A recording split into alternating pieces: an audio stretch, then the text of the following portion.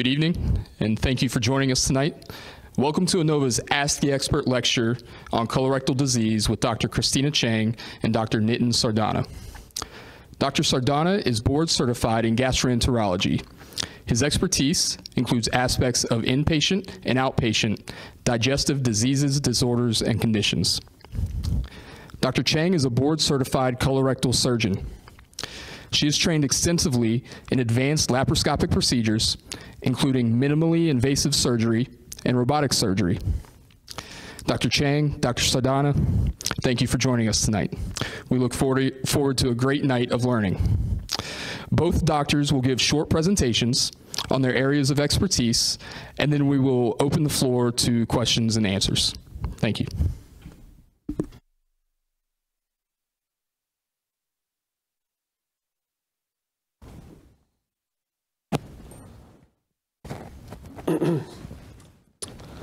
Thank you, Kylan, for that introduction. Thank you to our audience members, to Dr. Cheng for joining in this talk as well, and especially to Inova for hosting this event, which I believe is very important. Just to give you a little bit more background about myself, as Kylan mentioned, I'm a board-certified gastroenterologist practicing at the Gastroenterology Associates of Northern Virginia. I'm originally from the DC metropolitan area, growing up in Maryland.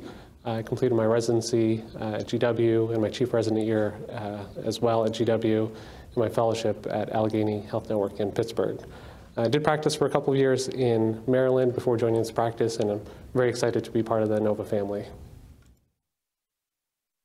All right, so the title of our talk today is Staying Ahead of Colorectal Disease.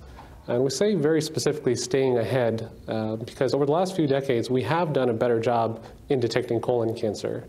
But it's really important to stay ahead of colon cancer.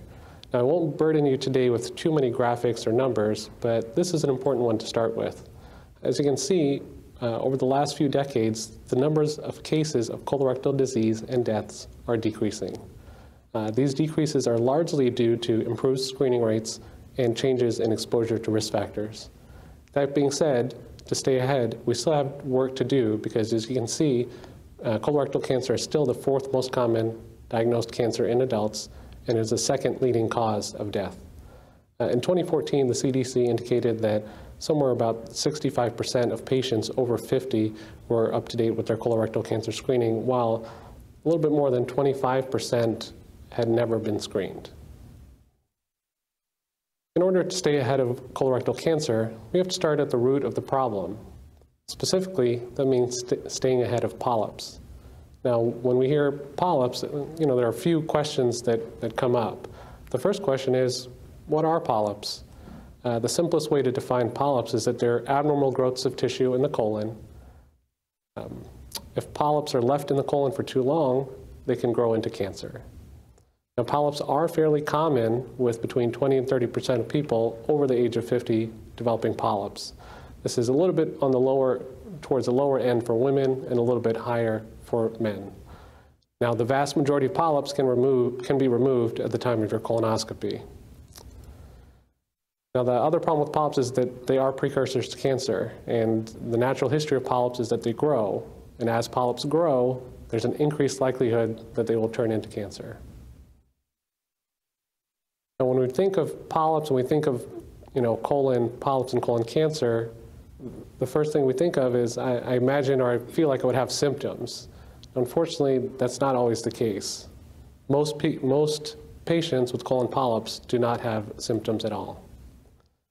Unfortunately, the lack of symptoms, again, may also apply to patients with colon cancer, which is why it's so important to screen individuals for polyps and cancer. As a gastroenterologist, unfortunately, I've seen patients at both ends of the spectrum, some patients with no symptoms at all and some patients with very severe symptoms. Before we go on to talk about what types of tests we have to screen for individuals and when to test them, it's important to note that it's a very different scenario if you do have symptoms. We may need to perform diagnostic testing, such as colonoscopy, in individuals with symptoms such as rectal bleeding, a change in bowel habits, or unexplained weight loss. Now, certainly only a small proportion of those patients will have symptoms be due to colon cancer, though these are some of the red flag symptoms that do require further evaluation. The next question that comes up now that we know what polyps are and that they can grow into cancer is, how do we find them? There are a few options that we can use to screen for colon cancer, each with its own pros and cons. And I've listed the most commonly performed test and the test with the highest benefit here, and we'll discuss each of them in more detail. For most patients, the colonoscopy experience as a whole is actually much better than they anticipate. Here are a couple of people you may recognize. Here's Katie Couric and Jimmy Kimmel. Some of you remember around the year 2000, Katie Couric had a colonoscopy on the Today Show. And she had very little sedation and gave a running commentary during the procedure. And there was a temporary uptick in the percent of people who had colonoscopies after she had the colonoscopy on air. And that just shows that increasing awareness of this preventable disease is very important. Now, this time last year, Jimmy Kimmel had his first colonoscopy, and as you can tell from this picture, it looks like he had a pretty good experience. Now, in medicine, before we do any procedure, it's critical to obtain informed consent from our patients. And that means that they understand the risks and benefits of any potential procedure. Fortunately for colonoscopies, all the risks are extremely low. I've listed the risks here, but they include infection, bleeding, something called a perforation or a hole in the colon or intestinal tract, and that could require surgery. Now, fortunately, that risk is extraordinarily low. That risk is less than 1 in 1,000. There are other risks, including missing lesions, and injury to surrounding organs, and then there's also risks related to anesthesia, though again, by and large, these risks are extremely low. Now, the next important topic to talk about is the prep and how to prepare for a colonoscopy. Now, unfortunately, the word of mouth is true. The prep is probably the most difficult part of the procedure. Now, there are two key components to what we refer to as the prep. One, and these are done to optimize visualization of the colon. The first step is to prevent the colon from making more stool. And the way we do that is only giving you a liquid diet for usually the day before the procedure, occasionally 2 days before the procedure. The other part of the prep is to clear out the stool from the colon. And to do that, we give you prescription laxatives to essentially flush out all of the stool so that we can see with our scope during the procedure. Sometimes the question about can I take pills comes up. Now, unfortunately, the pills do not work quite as well as the prescription laxatives, and there are some potential risks of electrolyte imbalance with the pills. Now, fortunately, over the years, the quantity and the timing of the prep solutions have changed, and all for the better. Katie Couric had to drink a big gallon, which was pretty commonplace earlier in the millennium. And now, as you can see, Jimmy Kimmel is drinking the first half of his prep. So the quantities are significantly less than they were before. On average, they were about a gallon. Now they're about a quarter to even less than that with certain preps. Now, by the time you show up for your procedure, your hard work is done. The prep, again, is for a large number of patients the most difficult part about the procedure. The morning of the procedure, you meet with our anesthesiologist, you get an IV, and the next thing you know, you're in the recovery room. Anecdotally, I can say that the first question that a lot of patients ask me in the recovery room is, when are we going to start this colonoscopy? And we're already done. Now, as far as the procedure itself, as most of you know, the instrument that we use is called a scope or colonoscope. It has a light and a channel for devices that aid in the removal of polyps. Now, as far as the procedure itself, it is considered a painless procedure, and that's even if we do remove colon polyps. There are no nerve endings for pain in the lining of the colon. At worst, some patients might feel a little bit of bloating from the air or gas that we insert at the time of the procedure. However, nowadays we actually are able to minimize that given the type of gas that we insert. The procedure involves advancing the scope starting at the end of the colon and advancing it to the beginning. Now, not all colonoscopies are created equal. A couple of key factors in determining a quality exam include how well your colon is cleaned, and that's why we started by talking about the prep for the exam. as well as how much time your physician is taking to take a look at the colon. Again, that's a key factor in determining if you will find polyps. In total, the procedure itself can take anywhere from 20 to 30 minutes. So overall, it is a very quick procedure. Now, as far as polyp removal, I did touch on this before, but polyp removal is generally considered very safe and painless. There are only very rare occasions when a polyp is too large to be removed, either at that time or even later, in which alternatives will be discussed. And Dr. Cheng will go over some of that as well in her part of the discussion. As far as the results, you do get some immediate results at the time of the colonoscopy. We'll speak with you as well as whomever you elect to drive you to the procedure to tell you about if we found polyps, number one, and if we did, the approximate size, if there's any concerning features, et cetera. Now, that being said, there are different types of polyps. So when we remove the polyps, we send it off to the lab. They look at it under the microscope, and then we can get a better sense of, when we should do the next colonoscopy.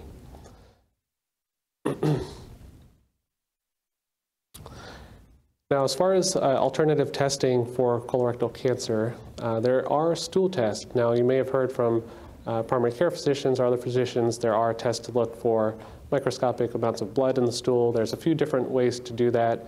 You don't necessarily need to worry about the names, just so that you've heard them before. One is called a guaiac test, and another is called a FIT test. However, in 2014, the FDA approved a new type of test. It's a multi-target stool test, and it detects antibodies to blood as well as altered DNA in the stool. Now, you may wonder, how are you detecting DNA in the stool? Well, the DNA is shed from cells in the intestinal lining and passed into the stool. And it's a kit that is actually mailed to your house. You collect the specimen and mail it back. So that's one of the big advantages of stool testing.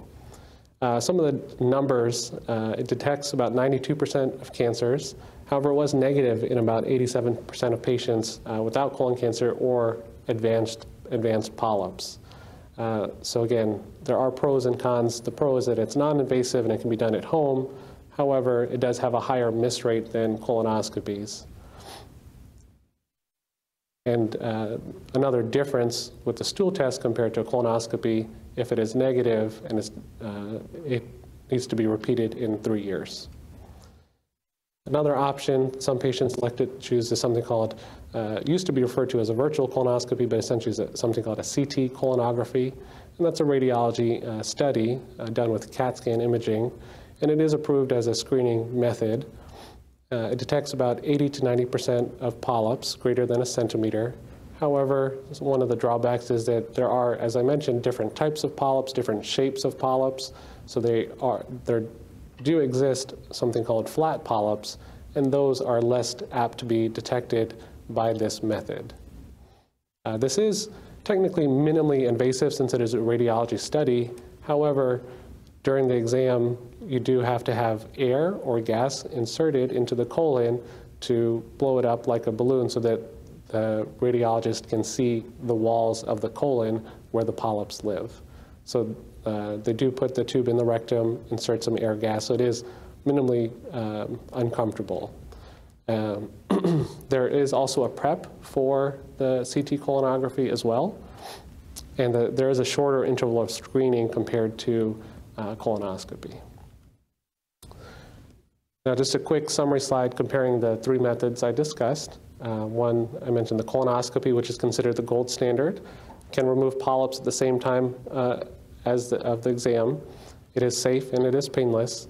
The stool testing, multi-target stool testing like Cologuard, is non-invasive and can be done at home. There's no prep. However, if it is abnormal, it will require a colonoscopy, as would a CT scan. Some of the other things to note about CT scans are that they are minimally invasive, as I mentioned. There's radiation involved. And another potential drawback is that there may be incidental findings found in a CAT scan, which may require further testing, which again may or may not be significant. Now, when to screen? This is certainly a big question nowadays over the last year or so. The the first important distinction to make is whether a patient is average risk or high risk. Easiest thing to do is talk about high-risk patients, and then everyone who is not considered high risk would fall under an average risk classification. High-risk patients are patients with a family history of colon cancer or colon polyps, underlying genetic syndromes, or types of inflammatory bowel disease like ulcerative colitis or Crohn's disease. Now, there are specific criteria in the guidelines regarding what constitutes a strong family history. I won't necessarily get too bogged down in details, but the important thing to note is that these patients should be screened sooner and more often. Just to give you an example, though, if there's a first-degree relative who's younger than 60, then that patient should have a colonoscopy either at age 40 or 10 years before that relative's time of diagnosis, so whichever comes first. Now, again, as far as when to screen, for as long as I can remember, the screening recommendations had been age 50. However, there are some new data, which we'll get to in our next slide as well. There are specific populations, even going back 10 plus years, there are data to suggest that African Americans diagnosed with colorectal cancer at a younger age than other populations. And so their recommendation had been age 45. Now, last year, the American Cancer Society came out with new guidelines and recommendations to screen all patients at age 45 for colorectal cancer. Now, the reasons behind this change, the biggest thing to note here is on this figure. As you can see, it's colorectal cancer cases per 100,000 persons, age 20 to 49. As you can see, over the last decade or two, the incidence is increasing in younger and younger people. Now, that sort of discusses the disease burden. The other reasons behind the change is that the screening exams really work, and there are choices that patients can make. We don't necessarily believe that everybody wants to have a colonoscopy, so if they choose another screening method, then that's perfectly reasonable. But our goal is that everyone gets screened in some way, shape, or form for colon cancer. The procedures themselves are all low risk, and there's a great potential benefit to individuals as well. Now, when to stop screening, I like the traffic light analogy that the USPSTF uses. Ages 45 to 75, typically we'll say green, so go ahead and screen. Ages 76 to 85, we'll interpret that with caution. It's a very personalized discussion with the patient. Also, there's a discussion whether the expected life expectancy is more than 10 years. And that's why it's an individualized decision in that 10-year time frame. And after age 85, we say, red light, we do not recommend routine screening for colon cancer at that time. And finally, when we talk about risk factors for colon polyps and colon cancer, there are some that patients can change, but there are others that they cannot. It's important to note that patients can still get polyps without any of these risk factors. Now, the two most important you can't change, age or family history. I guess you could tell someone you're younger, but your colon would know it. And some of the other risk factors include physical activity, dietary factors, smoking, obesity, alcohol use, and sort of red or processed meats. So here are a couple of references, but more importantly, I think here are some resources for those viewing us on Facebook Live. You can go to cancer.org, patients.gi.org, or cdc.gov and search for colorectal cancer. But here are the direct links if you would choose to do so. If you have any questions for me, certainly feel free to contact me. Again, here's our website, myganv.org, and here's a phone number, 703-698-8960. Thank you. And I'll turn it over to Dr. Cheng, and she'll focus on the surgical management of colon cancer.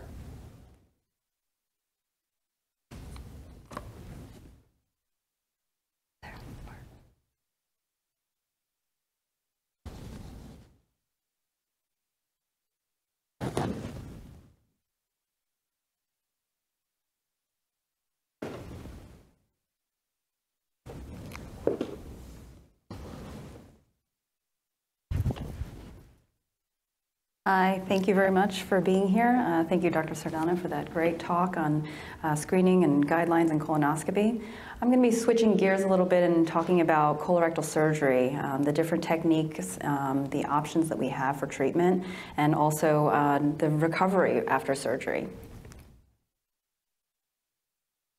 Just a little bit of background about myself. I'm originally from New Jersey, and that's where I did my medical school training and my residency.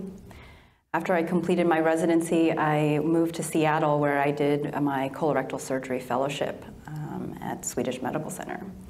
And then last year I moved here to Virginia, where I joined Fairfax Colon and Rectal Surgery. And I'm happy to be here also in the Inova family. So the objectives of my talk today, I'm going to talk about when surgery is indicated, the advances in surgery, the past, present, and the future, and then the advances that we've had in perioperative care and recovery. So when is surgery indicated? And Dr. Sardana touched on this a little bit. So when you have a colonoscopy and a large polyp is found, a polyp that's too large to be removed by colonoscopy. And then, of course, when cancer is found. When a large polyp or if a large tumor or cancer is found, then what is typically done by the endoscopist is the area is tattooed, and you can see here there's tattoo markings on the inside of the colon wall. And so this guides the surgeon to tell them where exactly the tumor is when they're planning, when they go into the operating room. And you can see the tattoo marking, on the outside here.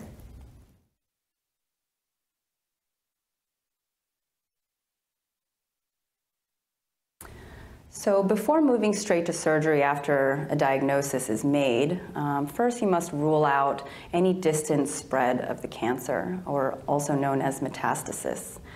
Some people may have heard of this as stage 4 cancer, and in colorectal cancer, it typically spreads to the liver or the lung. And so the first thing that's done is a CAT scan of the chest, abdomen, pelvis is ordered to just rule out that the disease hasn't gone anywhere else. Once that's done, then we can proceed with surgical planning.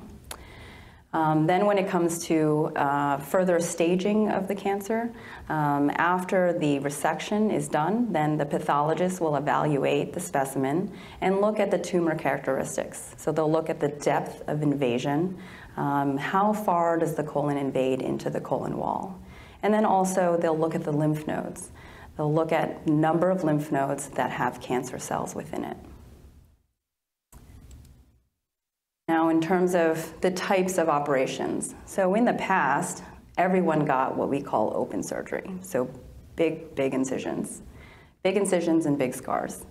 And now this is still a method that's used to perform surgery today in special circumstances, but at one time this was really the only way. At present, we have minimally invasive surgery.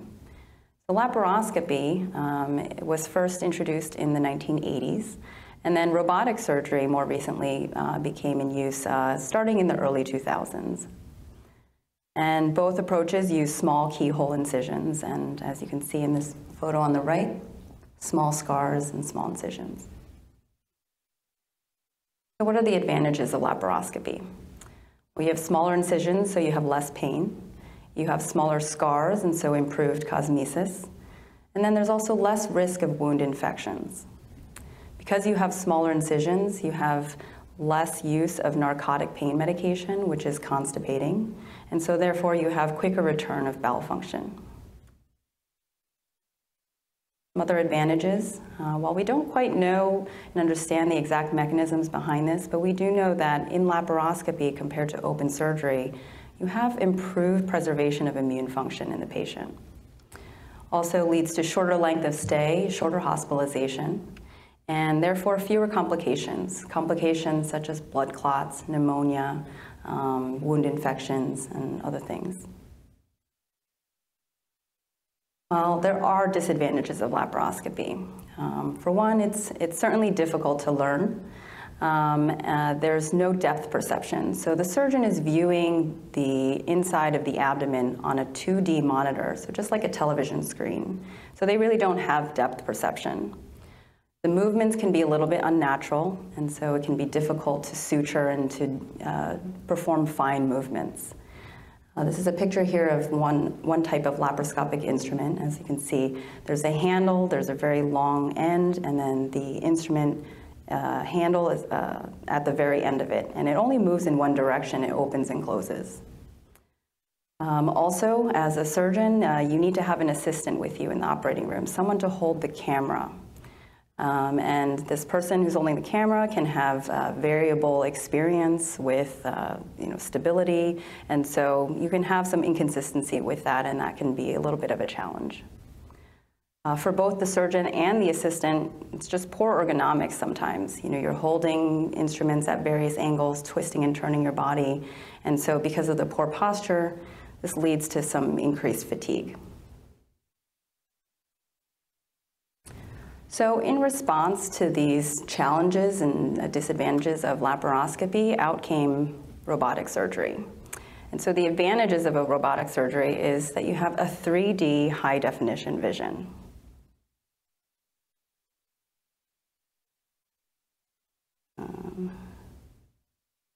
Picture's not showing up.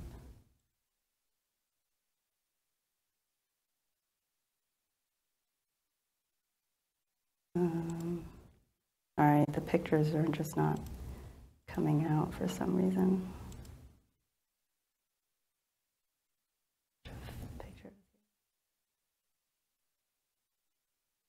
Not going to the next slide either.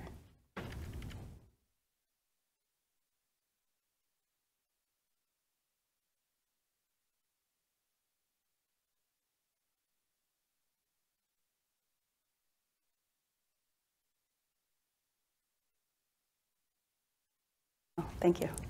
Okay, so I was saying the surgeon has 3D high definition vision. So the surgeon's sitting at a console next to the patient, and through this console, they're able to view everything in 3 dimensions. Additionally, the instruments are very advanced. They move like the wrist of a hand. So they have full wristed ability to make fine dissections and to also precisely suture inside the abdomen. Now the issue with the camera in laparoscopy. So the camera is attached. It's, oh, not what I wanted.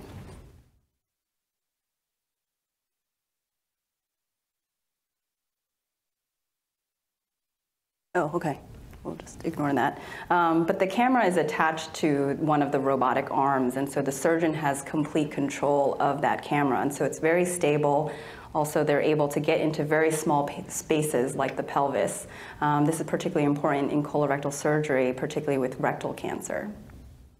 And ultimately, surgeon ergonomics are just much better. The surgeon is sitting at the console, much more comfortable, much less fatigue. So another advancement in robotic surgery is a technology called indocyanine green imaging. Now this is a technology that's utilized to assess blood flow and tissue perfusion during the operation. Adequate tissue perfusion and blood flow is very critical and important in colorectal surgery. When you remove a part of the colon, you usually want to put things back together. And so when you're putting things back together, that anastomosis, or that connection, relies on adequate blood flow. And so ICG is this medical dye that's injected into the bloodstream by the anesthesiologist during the surgery. And when it's injected, these particles attach to the proteins in the bloodstream. And then when the surgeon who's at the console is able to turn on a fluorescent light, so this is the normal view with just the white light. And when he turns on the fluorescent light, you can then see that the perfused areas then light up green. So now the surgeon's able to distinguish exactly where the demarcation is between perfusion and non-perfusion. And so in this case,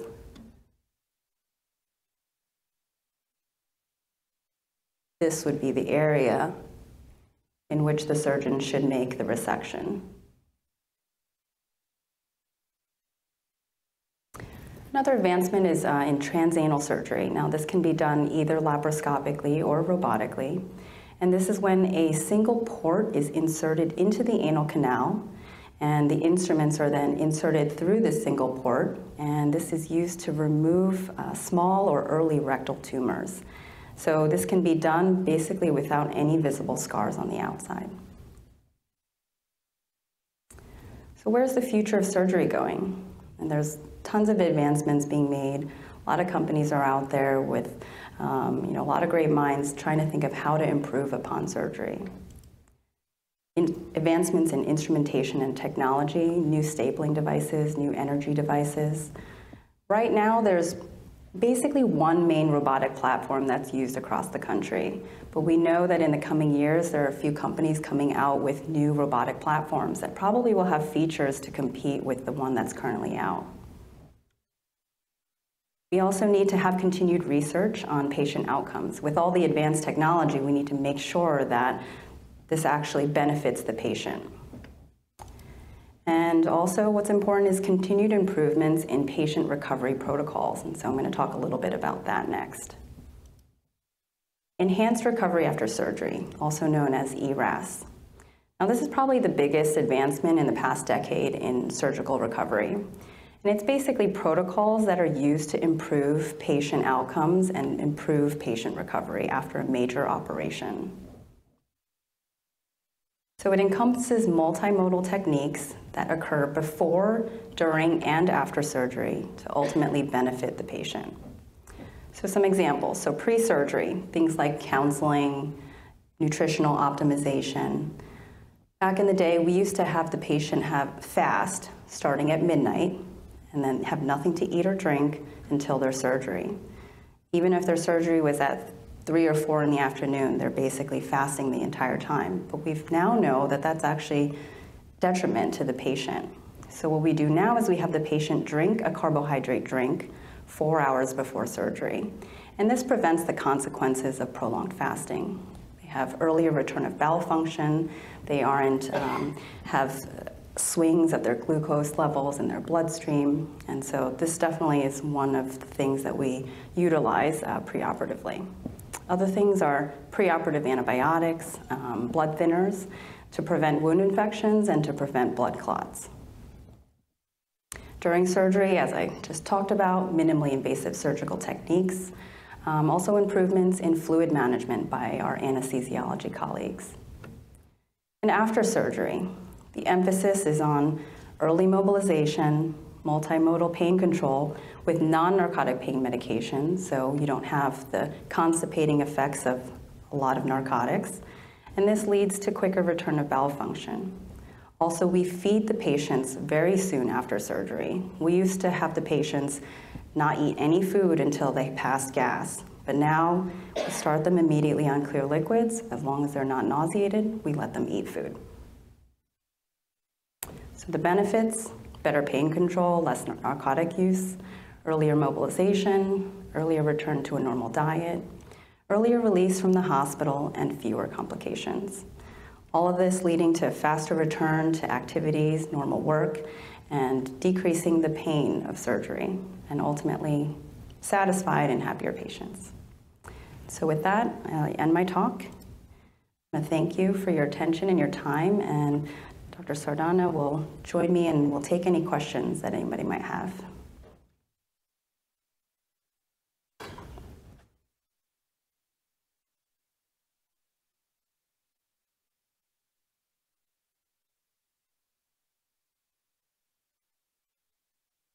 Copies of the slides?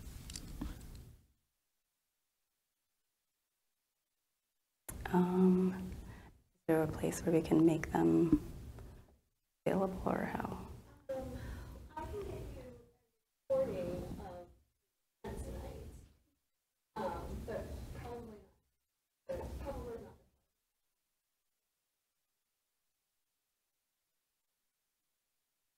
Yeah, yeah.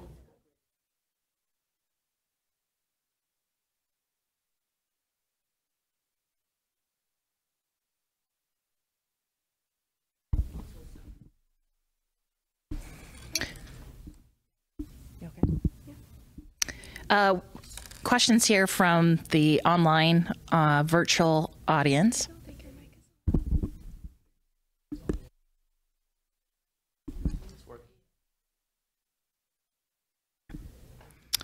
I was diagnosed with stage 3 rectal cancer at age 35. What age should I have my daughter screened? So it would be age 25. Yeah, so age 30, you said, I'm sorry, age 35? Yes, this is a question from online, and question is, I was diagnosed with stage 3 rectal cancer at 35. What age should I have my daughter screened? Yeah, I would recommend age 25, and I would also potentially even recommend some genetic counseling, so to make sure. And sometimes, you know, when they remove the tumor, they can also tell if there's any potential mutations as well. So genetic counseling would be important there. Okay.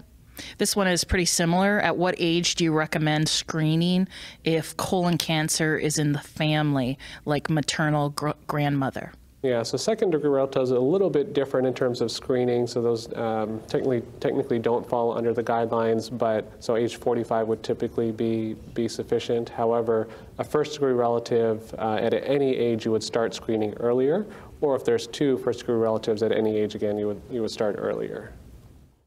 I read that colon cancer is rising for those under the age of 50. Can you talk about why that's what's contributing to that? Yeah, absolutely. So we don't know definitively, but some of the risk factors that we talked about, obesity, tobacco smoking, alcohol, I think those are some of the large factors. Certainly dietary changes.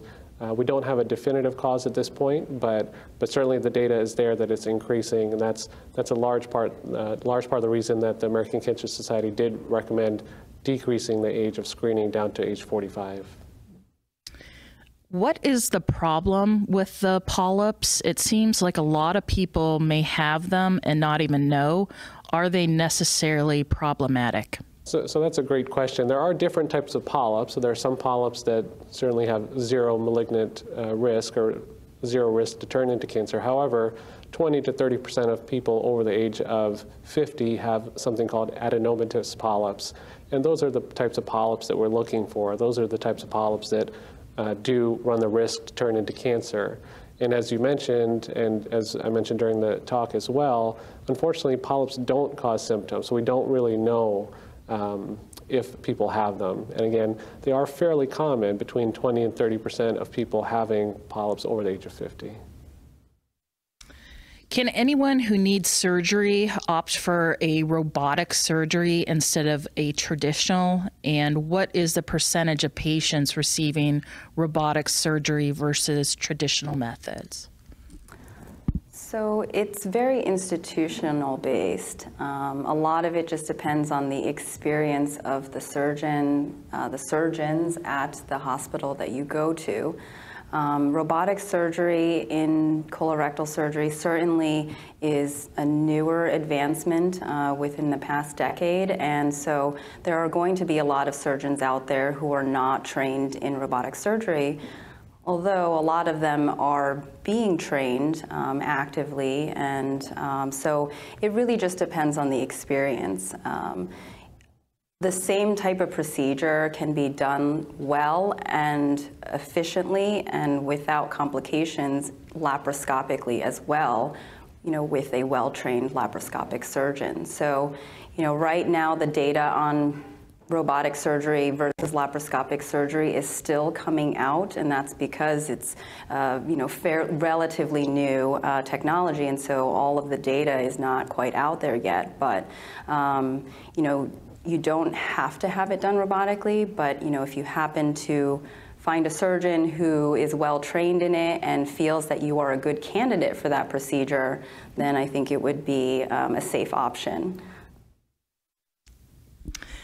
My mother just died from rectal cancer at the age of 77. She was diagnosed in 2017 with a 6-pound tumor, and the surgeon said the tumor had been there for at least 5 to 7 years, making my mother about 70 years old when the tumor began to grow. I'm 49 years old. Should I be tested now or wait until I'm 50? So it's, first of all, I'm sorry for that, for your loss there. I know it can be difficult. I think all of us have known some friend or family member with a similar story, so that is disheartening, of course. I would recommend getting screening now. The screening recommendations do say that even if a family member is above the age of 50, at time of diagnosis for colon cancer, to start as early as 40. Very good. Would there be a problem for someone with a pacemaker having a colonoscopy? So that's another great question. No, we have done colonoscopies on patients with pacemakers, defibrillators, other medical devices, LVADs, et cetera. And we are able to accommodate. Typically, there are a few differences, I guess. One would be typically we would do these potentially higher risk patients at the hospital, in a hospital setting, where anesthesiologists are better able and have more equipment to deal with any potential issues that may come up. We'd also have cardiologists on staff if needed. So that would be one difference. Number two, if there's any different devices we would use them with caution in someone with a pacemaker or defibrillator. Can you talk a little bit about at home? We got this a couple times about at home kits versus the traditional colonoscopy. Yeah, so it's a great question. The at-home kits, the one most commonly used is something called a Cologuard, and that's what I brought up earlier, something called a multi-target stool testing. It tests both for blood as well as for stool DNA. And so it is a good test to screen patients for colon cancer. About 92% of patients with colon cancer will have a positive test. Now, on the flip side, again, unfortunately, there are 8% of patients with colon cancer who have a negative test. So it's not perfect, although it is very good. And so, again, our goal, and part of the reason I went into GI or gastroenterology is because preventative care is important to me. And so it is. If that is the only way that someone feels comfortable being screened as an initial test, then I'm all for it, just as long as they get screened. Very helpful.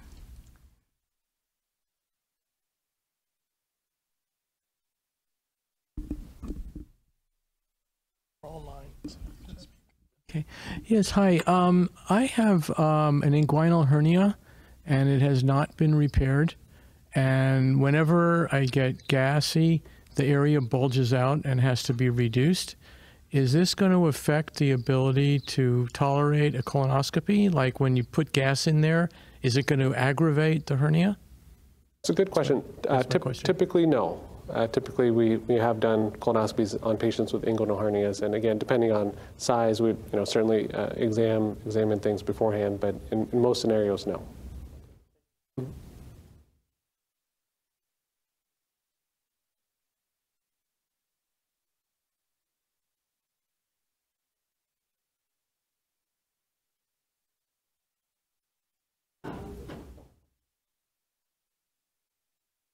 I've heard on the internet that home tests like Cologuard can generate a rate of false positive. Is that true? So that is true. There are some patients with positive that end up having colonoscopy and it is negative. So 87% is sort of the number that's thrown out there.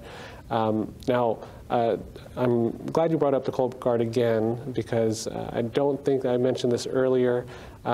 Another important thing to note about the Cologuard is that it should not be done on patients with symptoms.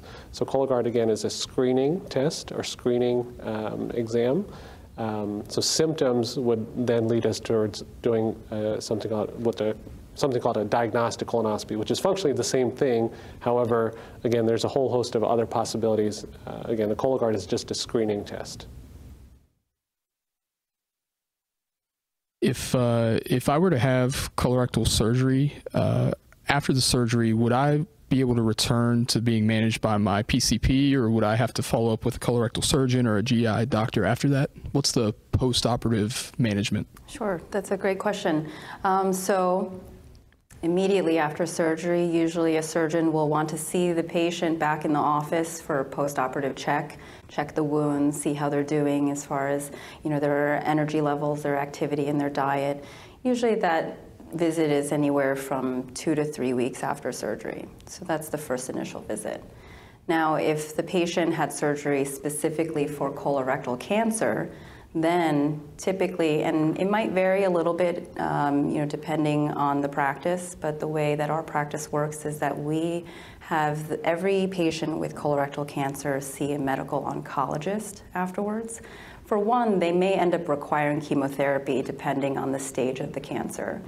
Meaning if there was cancer cells found in the lymph nodes, then usually the recommendation is for that patient to have chemo. So they would need to then see an oncologist anyway. But then, even if they didn't need chemotherapy, the patient will then follow up with an oncologist and have blood work drawn every several months for a number of years. There's also criteria in terms of a follow-up CAT scan, checking for recurrence, and then also a repeat colonoscopy 1 year after the surgery is done to, again, check for recurrence of the cancer. As far as continued follow-up with the surgeon, again, it's a little variable. We see the patient certainly for any surgical issues after their surgery, but the main one is going to be immediately after the operation, about 2 to 3 weeks later. If I have colorectal surgery, how long would I have to be in the hospital? That's also a great question. So the average stay is anywhere from 2 to 5 days. A lot of it just depends on the patient and how well they recover immediately after surgery.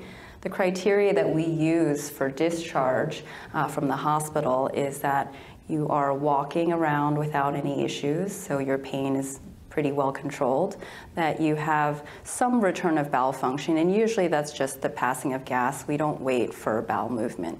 And then also just not having any nausea or vomiting with eating, that you're tolerating a regular diet. So once those criteria are met, then we find the patient safe to go home.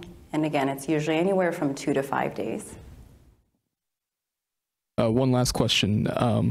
I know you talk a lot about pre-existing conditions and those being indicators for earlier colonoscopy. I'm type 1 diabetic, and I know that sometimes diabetes gets lumped all in together. Are there differences between the indications for type 1 or type 2, and would it be recommended for me to come in for a colonoscopy and get screened prior to that age 45 recommendation? Okay, so currently there are no guidelines to distinguish diabetes from your average risk patient as far as timing for screening colonoscopy. So my recommendation would be to proceed at age 45.